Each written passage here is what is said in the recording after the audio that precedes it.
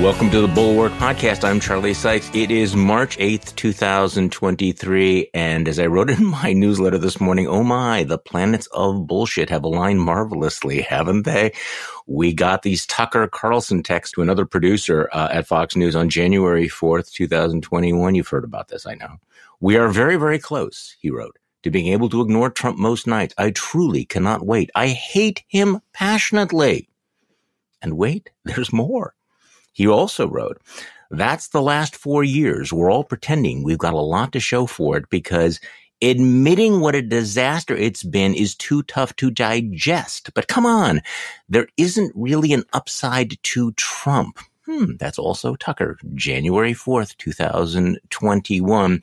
So we have all of this happening at once. We got another juicy document drop from the Dominion lawsuit against Fox News. And then, of course, Tucker Carlson, in partnership with his poodle, Kevin McCarthy, continues his attempt to retcon the attack on the Capitol.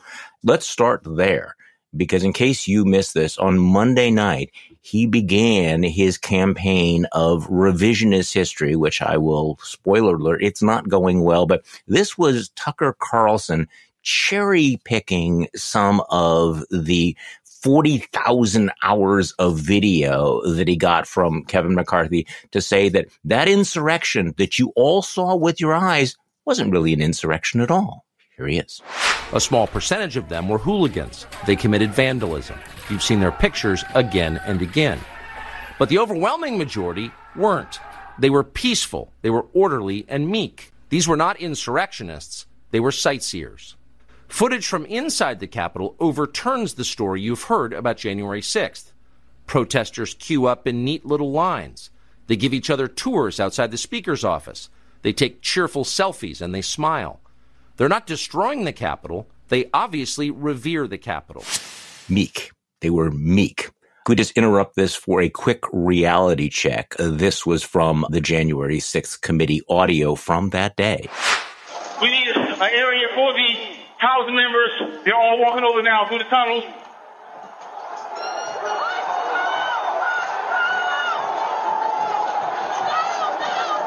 We're trying to hold the upper deck. We're trying to hold the upper deck now.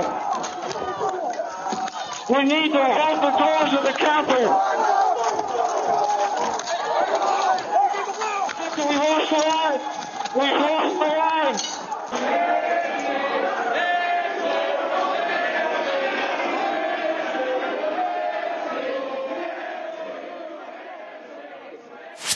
What's interesting is the reaction to this. Even Republicans, especially Republicans in the Senate, are anxious to distance themselves from what Kevin McCarthy and Tucker Carlson are putting out there. Here's a little quick montage of Republican senators reacting to what Fox News is trying to do here. I think it's bullshit. I was here. I was down there. And I saw maybe a few tourists, a few people who got caught up in things. But when you see police barricades breached, when you see police officers assaulted, all of that, or you had to be in close proximity to it, I just don't think it's helpful. All I know is that there were a lot of people in the Capitol at the time who I think were scared for their lives. So you can, however you want to describe it, but it was an attack on the Capitol. I think that breaking through glass windows and doors to get into the United States Capitol against the orders of police is a crime. The point is, what happened that day shouldn't have happened. Clearly, the chief of the Capitol Police, in my view, correctly describes what most of us witnessed firsthand on January 6th. So that's my reaction to it. It was a mistake, in my view, for Fox News to depict this in a way that's completely at variance with what our chief law enforcement official here at the Capitol thinks. So the timing for today's podcast could not be better. We are joined by Matt Gertz, senior fellow at Media Matters, who has been studying Fox News and the right-wing outlets in its orbit for 15 years. So first of all, good morning, Matt. Good morning. You've done this for 15 years and you have not lost your mind yet. Well, I mean, different people may have different opinions on that, but I can put up a good front at least. It's hard to know where to even begin this morning, but let's start here. It's one thing to talk about, the fire hose of lies and hypocrisy from Tucker Carlson, but this story is also about Kevin McCarthy and the role he's playing in giving up all of these tapes to Carlson and to Fox News. So give me your take on this. What's going on here? I mean, as you wrote, if McCarthy actually thought, turning over 40,000 hours of security footage was, all about transparency, he might have given them to the press and public. So why did he give them to Tucker Carlson? And what does that say about Kevin McCarthy? Well, he gave them to Tucker Carlson because he knows that Tucker Carlson produces propaganda. He knows in particular that Tucker Carlson has been spending the last couple of years spinning up this alternate narrative about January 6th. He says that the standard narrative that we all saw with our own eyes that day was a wholly created myth, and that, in fact, the real story of January 6th is that there were some old people from unfashionable zip codes who waltzed into the Capitol and they wandered through it and they were basically having a tour. And that after the fact, the media, Democrats jumped on it in order to basically create political prisoners out of these poor victims. And that you at home, the viewer, are next. This is not like some sort of secret. This is not a hidden message in Carlson's work. He did this big multi-part series called Patriot Purge. And after that, you saw a couple of Fox personalities leave the network about January 6th. Steve Hayes and Jonah Goldberg. This was 2021. Yeah. Steve Hayes, Jonah Goldberg, yes. Chris Wallace left later that same year. And so this was a big to-do. McCarthy knows what Tucker Carlson would do with this footage. He gave it to him for that reason, to produce this propaganda. And now, you played those Republican senators criticizing Carlson, but McCarthy thinks all of this is fine. He is quite happy with how things are going. He wouldn't have done it any other way because Carlson did exactly what he expected him to do. So you also point out, though, that this gift of footage was part of Tucker's demands when McCarthy was trying to lock down the votes to become speaker, right? Back on January 3rd, Tucker was ripping McCarthy. He said he shouldn't be allowed to become speaker until he agreed to release all the footage from January 6th. And among the many surrenders and cave-ins that Kevin McCarthy performed at that time, that was one of them, right? Sort of an indication of who holds the whip hand and, who's bitch. Absolutely. While McCarthy was trying to find the votes that he needed to become speaker, most of Fox was basically rallying behind him and saying these Republicans who are standing this way should just get on board. But Carlson was different. Carlson said that McCarthy should make a deal with the Republicans who were unwilling to support him. Specifically, he wanted all of the footage from January 6th released to reveal the lies that he claimed had been told about that day. And he wanted the House to have a committee on the weaponization of the federal government that he claimed had occurred over the last several years. He got both of them. And in fact, got special personal access for his team to the footage trove as part of the deal. So you said before that Kevin McCarthy is, perfectly happy with all of this. Are you sure about that? Because clearly he I won't say reluctantly, but this wasn't his idea. He looks silly at the moment, doesn't he? You even have Mitch McConnell, standing up there holding the letter from the chief of the Capitol Police saying, what a complete goat rope this all is, and saying that, Fox made a terrible mistake.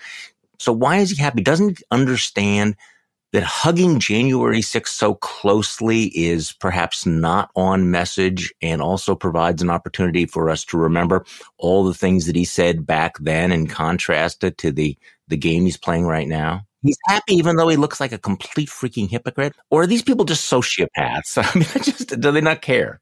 I think he looks like a fool and a hypocrite to people like us who remember the comments that he made about January 6th in the immediate aftermath and who recognize what actually happened that day. But I don't think rational actors are who he's playing to. He's playing to the Republican base, the people that Tucker Carlson holds in the palm of his hand. Yeah. And he wants their support, wants them on board, wants them to stop criticizing him. Carlson has had a lot of nice things to say about Kevin McCarthy in the wake of being granted access to this footage. Getting Carlson off his back may be worth, It's worth it. Yeah. I think that's the right calculation. I wanted to just drill down a little bit on this. Why is this happening? And I have several different layers to this question. Why is Fox News doing this now when they are faced with a $1 billion plus lawsuit for their lies about the election, the week after we had this incredible embarrassment of riches from the document dump, from showing the text messages and the emails, the hypocrisy, the duplicity, the dishonesty? Why is Tucker Carlson doubling down on this? And why is Fox News letting him? So I think that these two things are not really inconsistent. If you look at these text messages, what they reveal is that people like Tucker Carlson are willing to spread things that they personally believe are untrue, because they know that that is what their viewers want to hear. What I think is the key text message from all of these dumps is Tucker Carlson telling Laura Ingraham that he personally found the lies from Sidney Powell and Rudy Giuliani unbelievably offensive, but, quote, our viewers are good people and they believe it. I think that is the key that unlocks Tucker Carlson's show and a lot of the rest of Fox News. They are not in the business of informing their viewers. They are not in the business of teaching their viewers. They are in the business of telling their viewers what they believe is correct. And what Tucker Carlson's viewers believe is correct, in part because they're inclined to believe this in the first place, in part because Tucker keeps telling them that, is that the January 6th attempted coup and insurrection was no big deal, and that, if anything, it is an attempt to attack them personally. And so that is what he is serving up to them. Well, I mean, obviously, though, that they are faced with some legal peril, and there are people in Fox News who are very, very concerned about this. I mean, there are the Murdochs. What do you make of the fact that Bret Baier aired a segment yesterday in which he, called into question Tucker's reporting and actually aired the Republican senators, saying what a terrible mistake is? I mean, is there kind of an operation cover your ass going on now at Fox? Is there a division about this? How is this playing out internally? So there's always been, I think, a bit of a divide at Fox News between the news side and the opinion side on how to handle stories like this.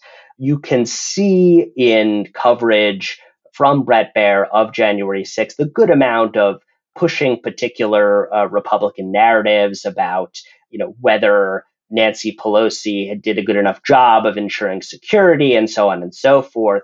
But they really do not typically go to this extent of diving into the fever swamp. Back to this question of why is this happening now? Why does Tucker Carlson feel the need to whitewash and to retcon January 6th? What is the motivation here? You would think that Republicans, conservative, even Trumpists would want to talk about something else. So why does Tucker Carlson think that it is so important in March of 2023 to go back and relive and relitigate January 6th? Does he feel that it's necessary to do this in order to rehabilitate Donald Trump? Is it about discrediting Democrats? What is the reason why he is so focused on this particular issue at this time as opposed to moving on? I think it's about setting himself up as the true defender of right-wing people like the people who watch him on TV. He is establishing that he is willing to defend the patriots who have been subject to political persecution, and that he is willing to do so while Republican leaders like Mitch McConnell are willing to abandon them. I don't really think it's about rehabilitating Trump, though that is, in fact, what it does, right? I mean, one of the major strikes against Donald Trump is he tried to subvert the election and institute a coup, and it led to the storming of the U.S. Capitol by his supporters. That is a bad thing. Some people think that's bad, right? Some people think that might be an issue, yeah. You won't hear that from Donald Trump, certainly. You won't hear that from any other serious candidate for the Republican presidential nomination in 2024. That entire debate has been stamped out by people like Carlson telling their viewers night after night that there's nothing to see here. All right, let's talk about these document dumps and all the things that we've been seeing. I'm guessing you have had no sleep over the last week just reading through all the text messages and everything, but you've been writing about and covering Fox News for 15 years. So I'm really interested to get your perspective.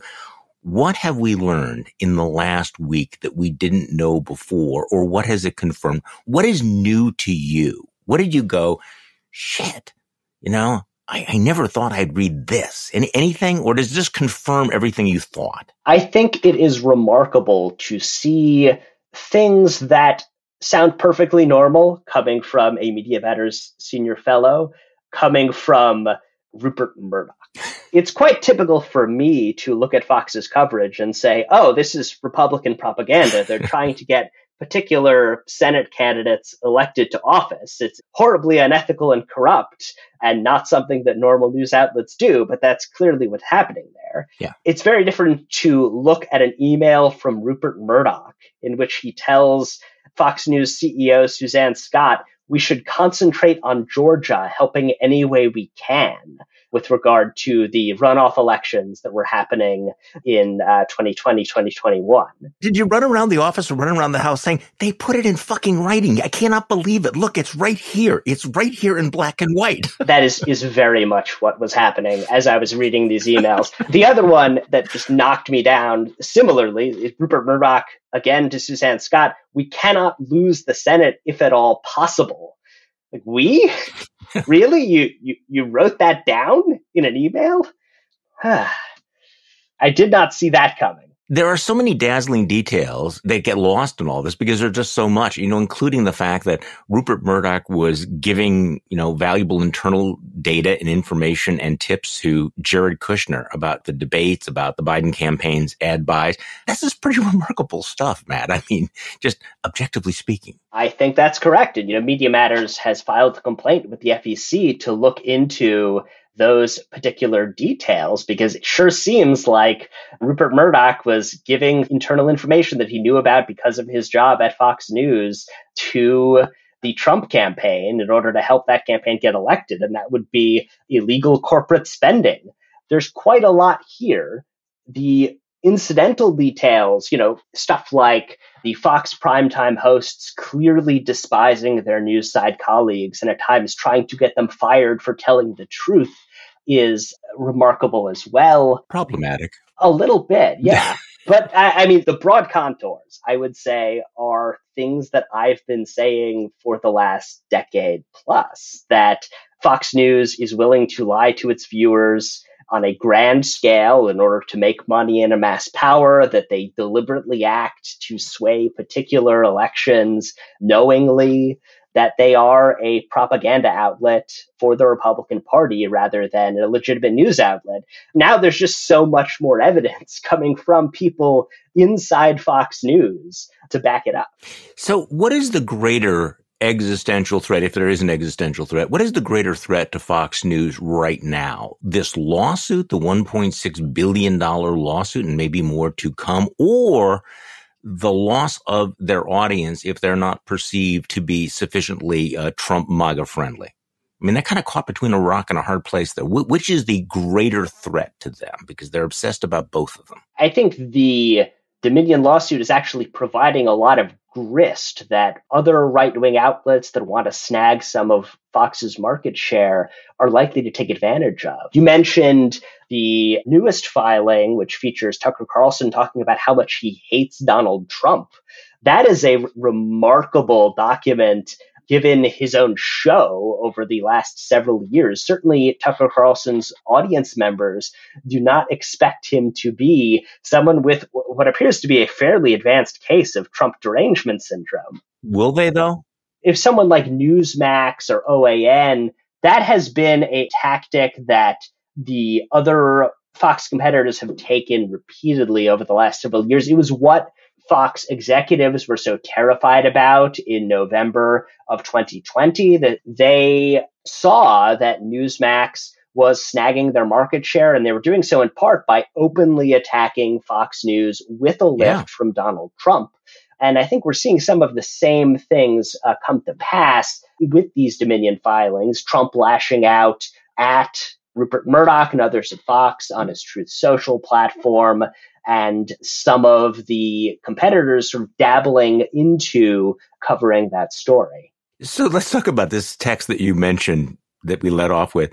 Tucker Carlson saying that we are very, very close to being able to ignore Trump most nights. I truly can't wait. I hate him passionately. And there have been a series of these. It's not just a one-off where he talks about, what a menace he is and everything.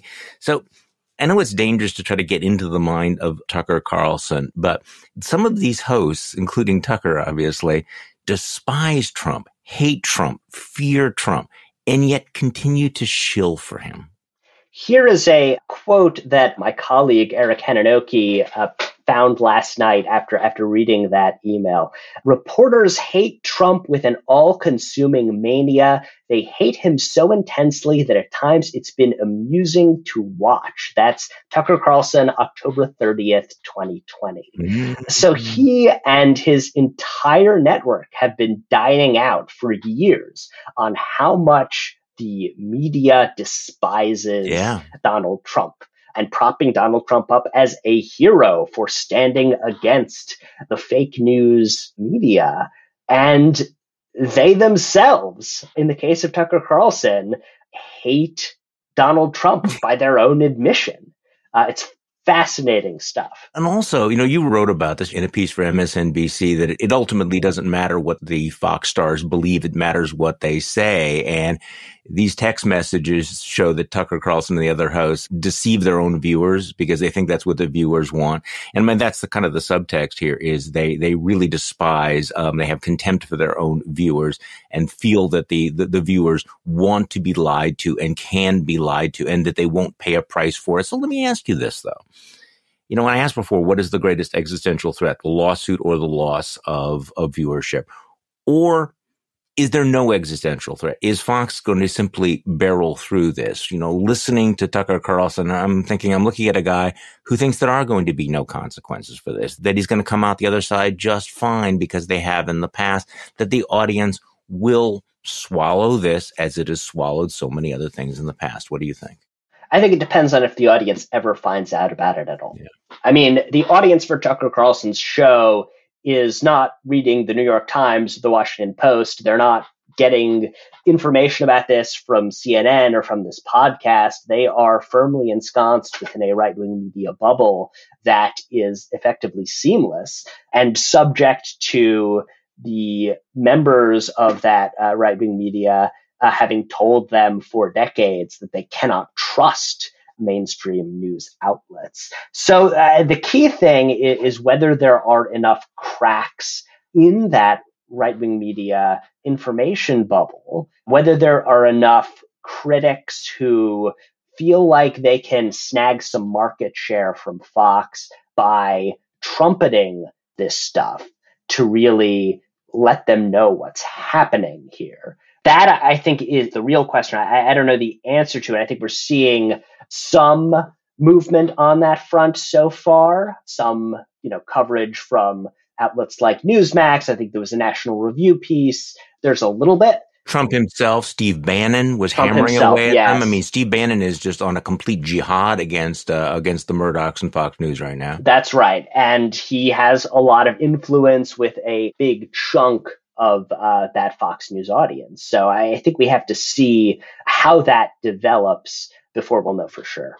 I'm looking at some of your coverage because you've been going through this in great detail. And you write, looking at what Tucker is putting out, Honestly, while the purpose is obviously grotesque, the Tucker Carlson show's actual output here has been pretty pathetic.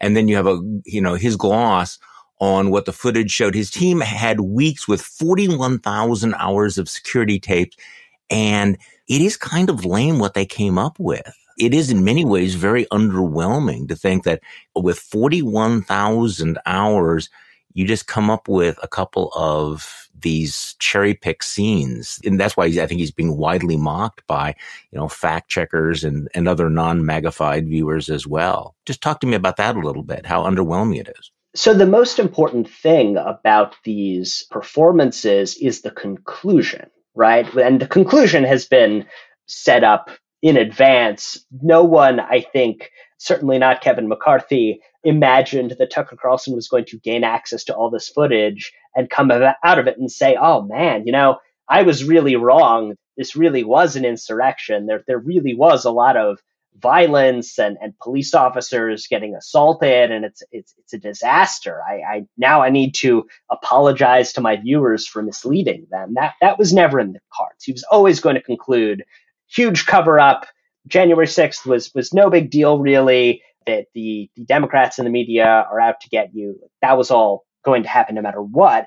But yeah, I've been really surprised at how pathetic the actual output has been here. I mean, they had a couple of weeks with 40,000 hours of tape, and what they come up with is like, okay, there are scenes like the ones you've previously seen of people who have breached the Capitol and are walking through it without breaking anything. I mean, okay. It kind of seems like he's demanding the answer from Mrs. Lincoln. Other than that, how was the play? Why won't Mrs. Lincoln tell us? Yeah, exactly. Whether the play was good. I mean, the sort of key facts here are all of the law enforcement officers getting assaulted and Congress going into hiding rather than carrying out their constitutional duty to count electoral votes. That was kind of the big deal here. But, Tucker Carlson doesn't want to talk about that. So he's talking about how, one particular officer was not beaten to death because you can see him walking around afterwards, sick Nick. And we're not going to mention that he was also sprayed in the face with pepper spray and that he died the next day of a stroke that the medical examiner said was related to what had happened. We're just going to pretend that what our video shows here. And his family has put out a scathing statement on all of that. It is interesting, though, that Tucker in some ways has become a parody of one of the right's favorite media memes from 2020. Remember the CNN reporter who was standing in Kenosha, Wisconsin, talking about the fiery but mostly peaceful protest with this big fire behind him. Nothing to see here. Tucker Carlson, mostly peaceful. Okay, so you also have written about night 2 of Carlson's propaganda campaign.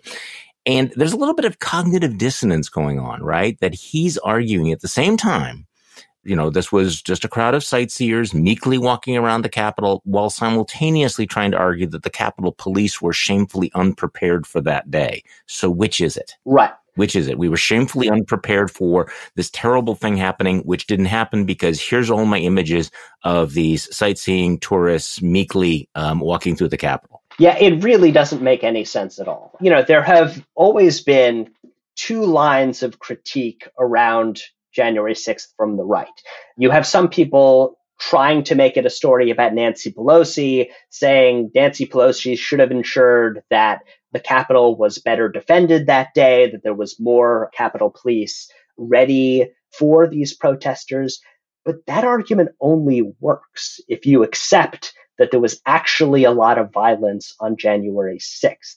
If you don't do that, if you use the second argument, which is this has all been overblown, there wasn't really that much violence, it was probably Fed agitators who started it, whatever there was, those 2 arguments do not match up. But he's trying to do both. So night 1 is all about how there was very little violence. There was some vandalism by a small minority of the people that were there that day. And night 2 is him claiming that the Capitol Police was unprepared, showing video of someone who was involved in defense that day, saying that they hadn't been ready for what happened. But he can't say what the consequences were. He says they had to deal with the crowd milling around the Capitol building. I guess we dodged a bullet on January 6th. If that crowd had been more violent, a lot of law enforcement could have been assaulted, and we might have had a near breakdown of American democracy. But luckily, they were mostly just meek and, nonviolent and milling around. And so everything was fine, I guess. Well, NPR did a very interesting piece about the internal strife at Fox hitting crisis levels after the 2020 election, sort of pitting the primetime hosts against the news side. And, Laura Ingraham saying we are officially working for an organization that hates us. Reporters said they were being punished simply for doing their jobs. One producer told colleagues he was quitting because he couldn't justify working for Fox anymore. You commented, though, that you thought that the prime timers, the Laura Ingrahams, have the stronger side of the argument here. What do you mean? I mean that they have a correct analysis of what Fox News is and what it is there for. It is a propaganda machine. It takes in money and power because it lies to its viewers. And they recognize that. And the news side people who think that it is something other than that are really deluding themselves. They are cogs in this propaganda machine. They are there because Fox needs to have some shows that look vaguely like a normal news product in order to attract advertisers, because advertisers don't want to be associated with a pure propaganda channel. They're window dressing. And I think the Fox hosts understand that. And the news side people who think otherwise should re-examine some of their life choices. Now, the place where I think the Fox primetimers have it wrong is they think that they are indispensable. What comes across in these text messages is them saying, we have a lot of power here, we should use it. And to some extent, I think they have. I think the news side has definitely lost a bunch of ground since the election, but the Fox lineup, even in prime time, is not indispensable. It is replaceable. Bill O'Reilly was the king of cable news for a decade plus, and now he has a podcast and a show on something that's called The First, which I don't really know what that is, and no one else does either. Mm-hmm. He does not have a personal audience. He had an audience by virtue of the fact that he had the 8 p.m. show on Fox News.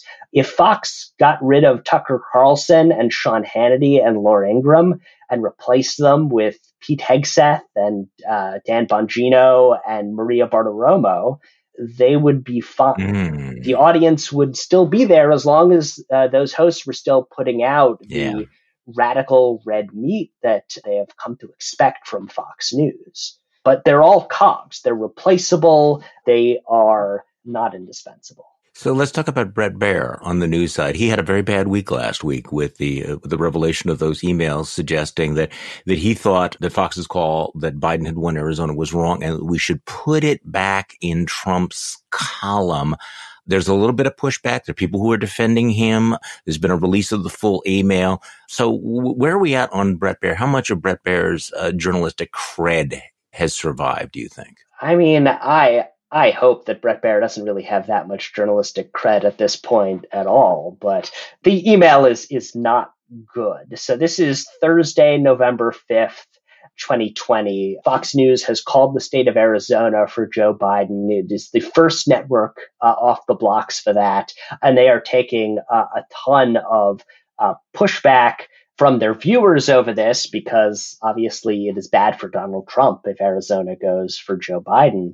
And the email, parts of this came out in the Peter Baker book last September, and parts of it came out again in the filing last week.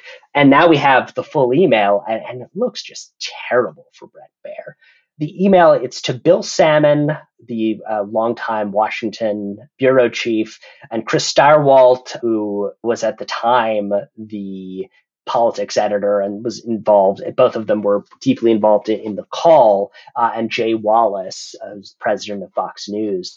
And the email is, I know you guys are feeling the pressure, but the situation is getting uncomfortable, really uncomfortable. I keep having to defend this on air and ask questions about it, and it seems we are holding on for pride. I know the confidence you say you had and the numbers, but it's at least within the realm of possible that he, meaning Trump, closes the gap now, and it's hurting us. The sooner we pull it, even if it gives us major egg on our face, and we put it back in his column, the better we are, in my opinion. And he's passing on an email from a viewer who is criticizing the Arizona call. I'm not defending Bear, but let me just push back on what his defenders will say. So he passes on that viewer from an email who said, so in the last vote ads, the latest votes that are coming in Arizona last night, Trump got 59%. The campaign is saying they will get 60% of the outstanding ballots yet to be counted. And if they only get 57% of these outstanding ballots, they will win Arizona. So he's saying the 60,000 plus votes that came in overnight are trending very heavily for Trump. Maybe you guys got it wrong. So could you make the case that Bret Baier is actually looking at the data and expressing concern that maybe they have gotten it wrong? And, it turned out that Arizona was relatively close. So was he actually doing due diligence, or was he just trying to suck up to viewer sentiment? How do you read this? I mean, I don't think you can read the sooner we pull it, even if it gives us major egg, and we put it back in his column, the better we are, as really anything other than him saying we're getting a lot of criticism. And so we should respond to that criticism by reversing our call and putting it back in Trump's column. He never led in the state. That seems pretty bad. The other part of this, though, is when it first came out that this had happened, Fox released a statement from Bret Baier about this, and he claimed in the statement that in the full email, which was not released in the book, he noted that I fully supported our decision desk's call and would defend it on air. I don't see anything in that email about supporting the call, and he's not saying he's defending it. He says, I keep on having to defend this on air. He's complaining about it and trying to make it into something else. That, I think, is not good for Mr. Baier. I've spent a lot of time talking to and about Paul Ryan, about his role on the board of the Fox Corporation. And, he's willing to say that he disagrees with Tucker Carlson, but I think he's absolutely convinced that he's more effective being in the room. One of the things we learned, I think, from that Dominion document dump was how active he was in emailing back and forth with top executives. He clearly had Rupert Murdoch's ear, Lachlan Murdoch's ear. He thinks that he can influence it.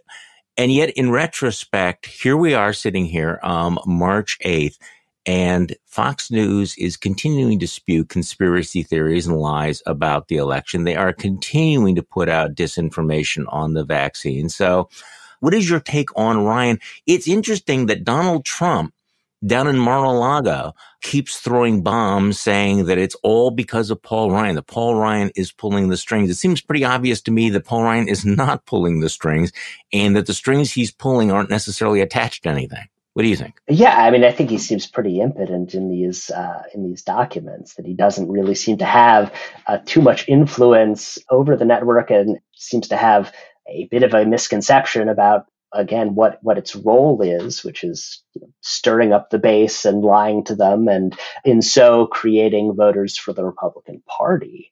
But I mean, I think I can do more to influence it from the inside is the same thing that every person at Fox who cashes a large paycheck from Rupert Murdoch, in spite of the fact that they believe that Fox's lineup tells a lot of lies, is doing. I mean, that's what Bret Baier is doing. That's what Shep Smith was doing and Chris Wallace were doing before they finally decided that they had seen too much.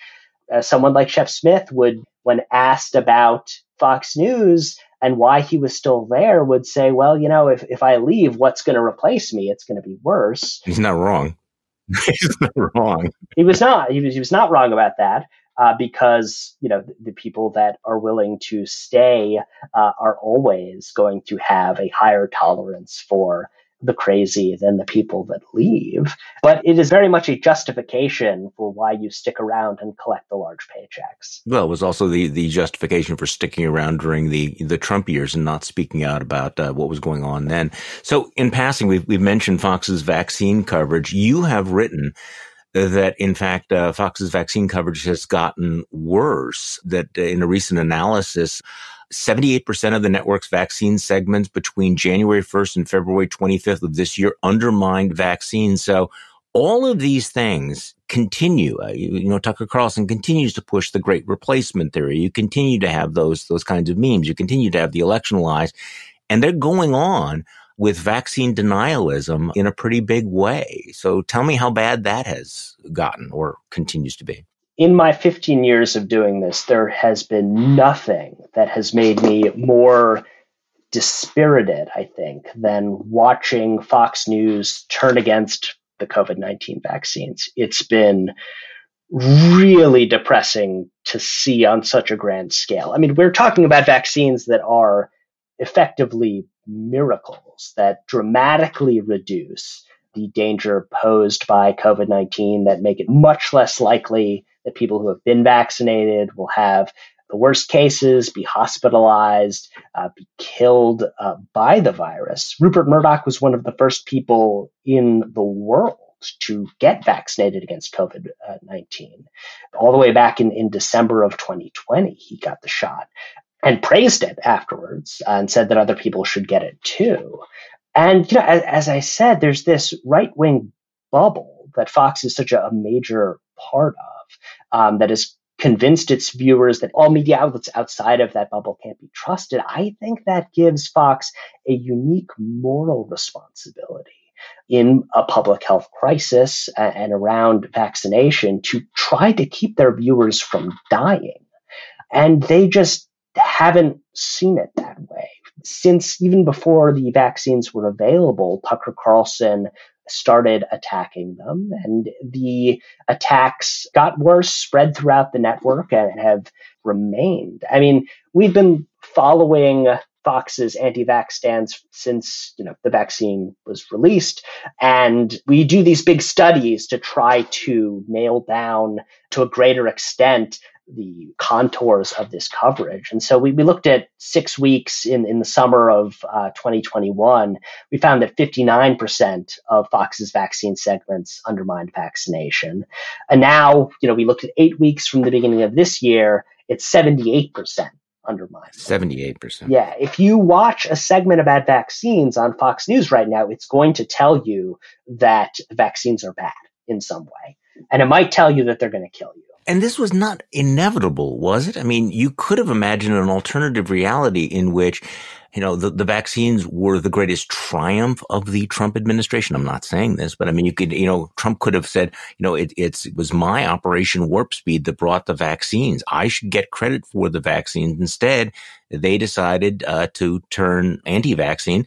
And of course, now Trump is obviously not going to tout his role in developing the vaccine. So, or was this inevitable? Is this like baked into it, or is this a choice by Fox? I think it's a choice. I think it did not have to be this way. I think you could have had a scenario where Rupert Murdoch's initial line that the vaccines are good and I have personally taken them became, a mantra of the whole network. You could have had Steve Doocy getting his shot live on Fox and Friends. You could have had the Fox primetime hosts rallying behind the vaccine because it's in the interests of their viewers who are overwhelmingly older and in the most danger from COVID-19. But they didn't care. It's more important, apparently, to give the viewers what they want to hear, confirm the stuff that they're seeing on Facebook about how dangerous the vaccines are, than to try to give them information that can literally save their lives. So no, it didn't have to be this way. It was a choice that they made. Matt Gertz is a senior fellow at Media Matters, and Matt should not be confused with the Florida Congressman, Matt Gaetz. That doesn't happen anymore, Matt? Not as much as it used to, though. Mainly, it's Republicans who think that I'm him, which is a whole different story. I always love your Twitter threads when you would, when Matt Gaetz would be in the news and you would go, okay, there go my mentions. I'm not that guy. It's Gertz. Of all the people in the world to be confused with, do not confuse, folks, do not confuse Matthew Gertz with Matt Gaetz. Matthew Gertz is senior fellow at Media Matters, who's been studying Fox News and right-wing news outlets for 15 years. Thank you so much for coming on the podcast today. Thank you for having me. And thank you all for listening to today's Bulwark Podcast. I'm Charlie Sykes. We'll be back tomorrow, and we'll do this all over again.